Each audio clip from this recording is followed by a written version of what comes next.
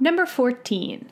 Open the Build an Atom simulation, and then there's a link here. So if you guys don't have the simulation open, which is the one on the right-hand side of the screen, you can go into the description. I have a link there for you. All you got to do is either click on it or copy and paste it, and you'll get this screen that's on the right-hand side. Okay, so I see that I have A and B, so I'm just going to write A and B. So once you click on this, you will get this type of, actually, hold on, there's two of them here. Okay, so once you click on this, you will get this screen. All you got to do is click this play button, and I'm assuming that we're clicking the atom one, so I'm going to click the atom here. So now we're here. So now they say, for A, it says, drag protons, neutrons, and electrons onto the atom template to make a neutral atom of oxygen 16 and give the isotope symbol for this atom. Okay. So they're telling us that we need to make oxygen 16. All right. So, and they say that we want a neutral atom. So a neutral atom means no charge, right? So whenever something has no charge, that means that the net charge should be 0, right? Net charge is 0. And if my net charge equals my number of protons minus my electrons, if it's 0, technically my protons and my electrons should have the same number. So first off, let's figure out what oxygen is. And that we will figure out from the atomic number, right? Because each element has its own specific whole number, atomic number, which is always equal to the number of protons.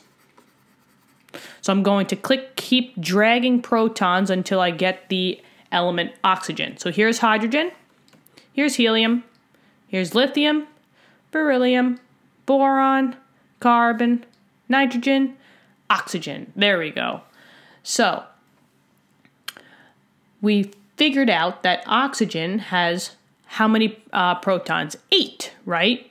So protons will equal 8, and that is the atomic number for oxygen. Next, we need to make it neutral.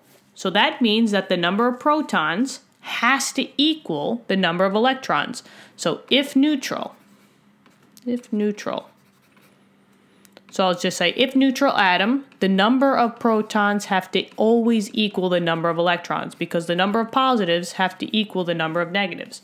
So if you have 8 protons, technically you should have 8 electrons. So I'm going to drag that in there. 1, 2, 3, 4, 5, 6, 7, 8. Okay. Now we just want the number of neutrons. Now they're telling us that it's oxygen 16. This 16 obviously does not represent the atomic number. This 16 will represent the mass number. And what does the mass number always equal? Mass number will always equal the number of protons plus the number of neutrons. So if we have an atomic number of if we have a mass number of 16, 16 equals 8, because that's how many protons we have, plus what? 8 plus 8, right? So we should have 8 neutrons. So I'm going to drag in 8 neutrons. 1, 2, 3, 4, 5, 6, 7, 8. Perfect. Now they just say give the isotope symbol. So a symbol, remember, has the 3 specific things.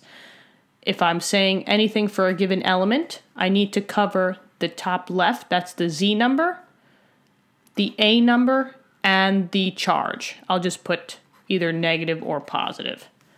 The Z number is the mass number, the bigger number. The A number is the atomic number, the smaller one. And then the charge is obviously the plus or the minus. It's the net charge. So here, I'm going to write it down here. My symbol for oxygen is O.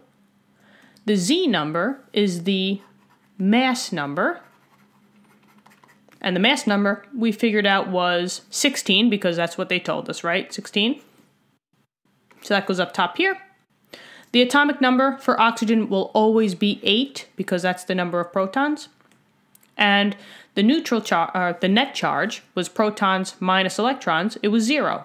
So in this case, we don't have to write a 0 here. You can just write nothing, and it is assumed that there is no charge. So this would be the full answer for A. Now, they're saying add 2 more electrons to make an ion and give the symbol for the ion that you have created. Okay, so here I'm going on my simulation. I add 2 more electrons. And now let's see. O, because we got to give the symbol, right? And an ion is just a charged element or a charged atom. So it's got to have a charge in the upper right-hand corner. We just got to figure out what it is. Now, the atomic number should not change, right? The number down here shouldn't change because we didn't do anything with the protons. So the 8 should stay here. The 16, that has nothing to do with electrons, so that shouldn't change. So this is still a 16 up top here. The only thing that should change is the charge. Now here, let's figure out what our charge should be. Our charge, our net charge, which is what we're solving for, x, equals the number of protons, which was 8, plus now how many electrons do we have? 10, right? And remember, it's protons minus electrons. So it'd be 8 minus, we now have a total of 10. So x would now be a -2 charge, and that goes in the upper right-hand corner. Box that answer off. That's the answer to part B. So with more electrons, you will always have a negative charge. With more protons, you will always have a positive charge. And that was basically everything that we had to do for 14. So I hope this helped out, guys. If you want, go check this simulation out for yourself. It's pretty cool, and you guys will learn a lot from it. I'll see you guys all in the next question. And if you wouldn't mind, just click subscribe. It would help us out to get out to more students like yourself who wants to do well in a lot of subjects. Chemistry, physics, we got more subjects coming your way. So thank you for that, and I will see you guys all in the next question. Bye-bye.